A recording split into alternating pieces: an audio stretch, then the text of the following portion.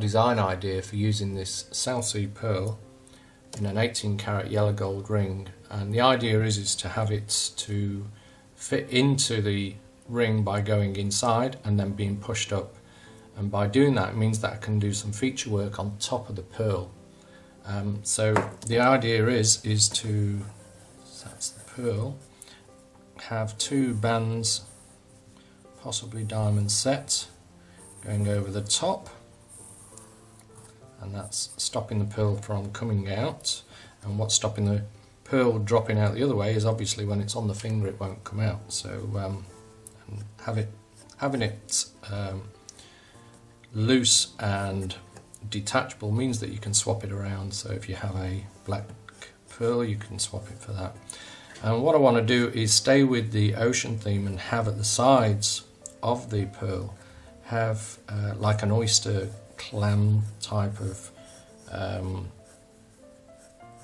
fold coming out in that way, almost flowering out in a way, but keep it very nautical, as it were.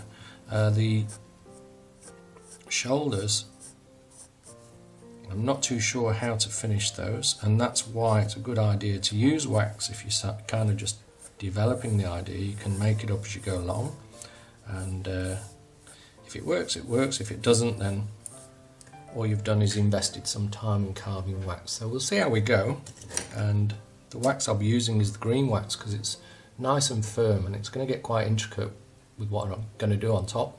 So using this wax is going to be the best option.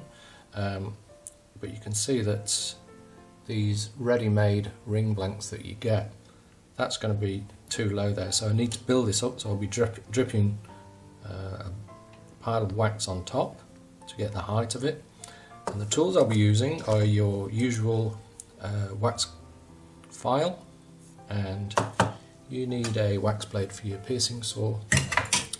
I've got this knife that I use for dripping wax on, so I'll be using that, and your usual carving tools as well. You'll see this feature, and this scrapes away the inside of the ring to get the right finger size.